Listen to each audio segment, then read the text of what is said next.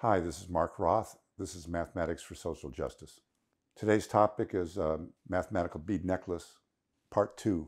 In a previous video, we showed how to construct a necklace with 56 beads, 8 colors, and 7 of each color. So every combination of 3 colors occurs one time as 3 consecutive beads. So now we're going to look at a different method invented by Brad Jackson, who's retired from San Jose State University. And we'll start by drawing a mod 8 clock. So I got 1, 2, 3, 5, 6, 7.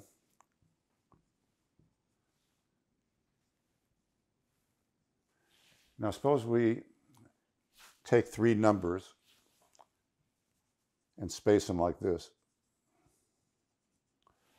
And then we add these 3 numbers. So if we add 1, 2, and 3, we get 6.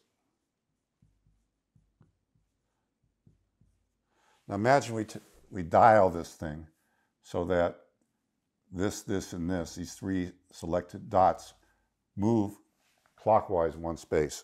So we lose this dot in this position, instead we get it in this position. So 1, 2, 3 becomes 2, 3, 4. So we have 2 plus 3 plus 4. Now I don't actually need to add these numbers. I can just make this 3 bigger. So 3 plus 6 is 9, take away 8 is 1. And I didn't actually add 2, 3, and 4 to do that. So basically all I did was, okay, if 1 became 2, and 2 became 3, and 3 became 4, then they each became 1 bigger. So the sum became 3 bigger. And if I keep on dialing, I'm going to get, after 6 and 1, I'm going to get 3 bigger again, and 3 bigger again, and 3 bigger again. Now on the clock, getting 3 bigger is the same as getting 5 smaller. So that could be 2, and then 3 bigger, and then 5 smaller, and 3 bigger. And notice I have now all the numbers 0, 1, 2, 3, 4, 5, 6, and 7 without any repeats. So that's true of this spacing, but actually it's true of any spacing. So now this particular spacing was a space of 1, a space of 1, and then a space of 6 going around to the beginning. So let's look at a different spacing. Let's look at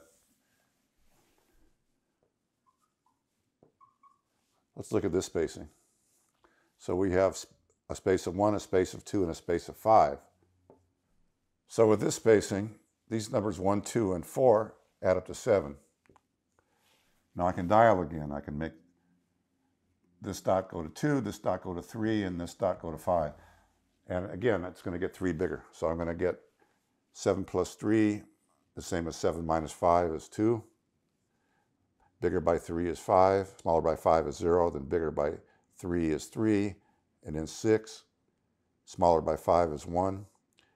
Bigger by 3 is 4. And again, I've got all the numbers 0, 1, 2, 3, 4, 5, 6, and 7. So every possible spacing is going to give me all possible answers. So after I do this 7 times, I'm going to have each of these numbers 7 times. So I'll have 8 different numbers 7 times. So basically, if you were to write down all the combinations of the numbers from this set, if you go all the way 0 through 7, and you choose 3 and find the sum, mod 8, you're going to get every possible answer 7 times. So let's look at the different possible spacings. We've already looked at the spacing 1, 1, 6, and the spacing 1, 2, 5. The spacing 2, 1, 5 would be different than 1, 2, 5. And then we could also have 2, 2, 4, 1, 3, 4, 3, 1, 4, and 3, 3, 2. So these are the possible spacings. And remember, each spacing gives you each possible answer, 0 through 7, each possible sum exactly once. So we would get each possible sum 7 times. So then we can notice we don't really need this last number. It's automatic. okay? So we can have a spacing of 1, 1, and then we could, if we needed to, calculate that the next number would be 6 because these three numbers would add up to 8 in each case. I don't need this anymore. We can build what's called a transition digraph.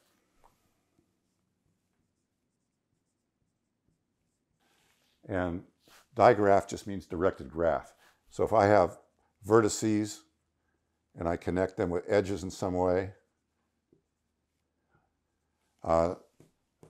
this arrangement of vertices and edges is called a graph. And if I direct the edges and give them each an arrow, it's now a directed graph, and that's called digraph for short. So our transition digraph will have 1, 2, and 3. And these numbers represent spaces. I can go 1 to 2, cross that out, then go 2 to 2, cross that out, and then go 2 back to 1, cross that out, go 1 back to 1, cross that out, then 1 to 3, cross that out, and go 3 to 3, cross that out, and then go 3 to 1, and cross that out. Now, while I'm doing that, I can be building my solution. So I'm going to draw a 7 by 8 rectangle. So it's going to have 8 rows. So it's easy to draw 8 rows. Just first you have 2 rows, then 4, and then 8. And for 7 columns, I need 6 more vertical lines. So I need 1, 2, 3, 4, 5, and 6. Now I'm going to start with a number, and this number is not a space, it's actually a color. So I'm going to make a bead necklace with 8 colors, and one will be one of the colors. Maybe it'll be yellow, all right? So this is not a space, it's a color. Then, if you remember the order I went 1 to 2, so this is 2 bigger, and 2 to 2, so this is 2 bigger again, and then 2 to 1, so this is 1 bigger, and then 1 to 1, so it's 1 bigger again, and then it's 1 to 3, so it's 3 bigger. 7 plus 3 is 10, take away 8 is 2. Then it's 3 bigger again, so it's 5, and then it's 1 bigger, it's 6. And if I keep going, repeat the order, it's going to be 2 bigger again. Well, that's the same as 0. And then 2 bigger again. And I'm noticing when I go from here to here, it's 5 bigger or 3 smaller. It's 5 bigger or 3 smaller. It's, in this case, 3 smaller. So I can actually, this will continue. So I can go down this column, making each time either 5 bigger or 3 smaller. So I can go 3 smaller, 5 bigger, 3 smaller, 5 bigger, and 3 smaller. And I can do that on every column. In fact, I'm just going to get a row. This is going to revolve. So after 3, 0, 5, I'm going to get 2, 4, 2, 7, 4, 1, 6. After 5, 2, I'm going to have 7, 4, 1, 6, 3, 0. After 6, I'm going to get 3, 0, 5, 2, 7, 4, and then 1. After 7, I'm going to get 4, and then 1, 6, 3, and 0, 5, 2. After 2, I'm going to get 7, 4, and then 1, 6, 3, and then 0, 5.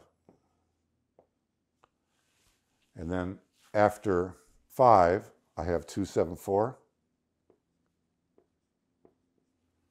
And then 1, 6, 3. And 5. So basically, we finished the necklace very quickly. This would be the first 7 beads in the necklace, followed by this 7, followed by this 7, and keep on working left to right on each row. And this would be the last row. Oops, I have a mistake somewhere. So let me fix this mistake. I have 2, 7, 4, 1, 6, 3, 0, and 5. This row looks okay.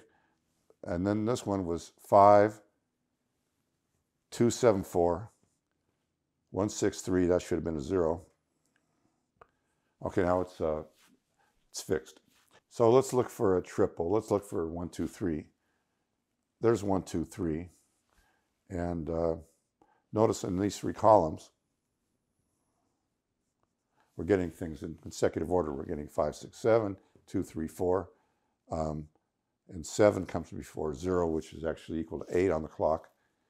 And then 1, 4, 5, 6, 1, 2, 3, 6, 7. That's equal to 8, 3, 4, 5, and 0, 1, 2. So let's try to find some triples. Let's look for, say, a 0, 4, 7. So here's 4, 7 followed by 0.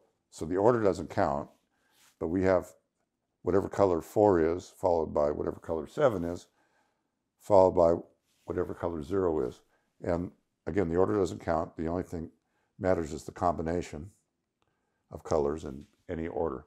So every triple is represented here. A hard one to find would maybe be 0, 1, 5. But these 2 are followed by this one. So 0, 1, 5 would be right here. Okay, so this is a second method for building the bead necklace. When I do this with students, this method is really quick. So if they don't do my particular method, which I presented in an earlier video, if they can't finish that in a class period, this is quicker, and they could do this instead as an alternative way to build the bead necklace. And just to remind you, I buy the beads from Annabelle's.